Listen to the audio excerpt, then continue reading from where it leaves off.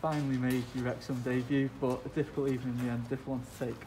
Yeah, it's been a long time. It's been, well, yeah, really long time. 3 years in the making, really. But yeah, excited to make my debut, but it's hard to be excited when we don't come away with the result we deserved, ultimately.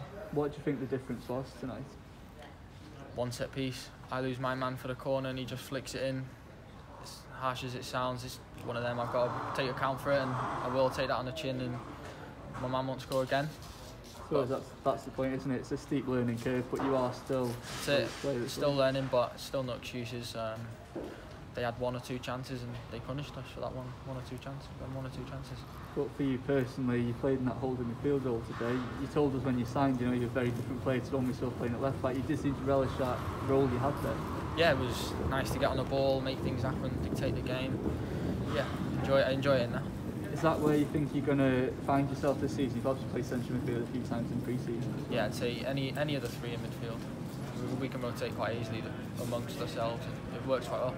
Obviously, it seems the dressing room's flat after that one. How do we lift ourselves now going into next weekend's game against Solihull? I think you've got to look at the performance. I think we were good tonight. I think we play like that throughout the season and we'll win a lot more than we lose, and we'll be at the right end of the table playing like that.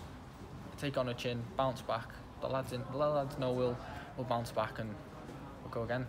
And obviously, for you personally, it was an odd week last week. You must just be glad to be back on the training pitch. Yeah, missed the game, but COVID, it's unspeakable times. It's unprecedented. So yeah, back on the pitch, back with the lads. Hopefully no more scares and get a row of games.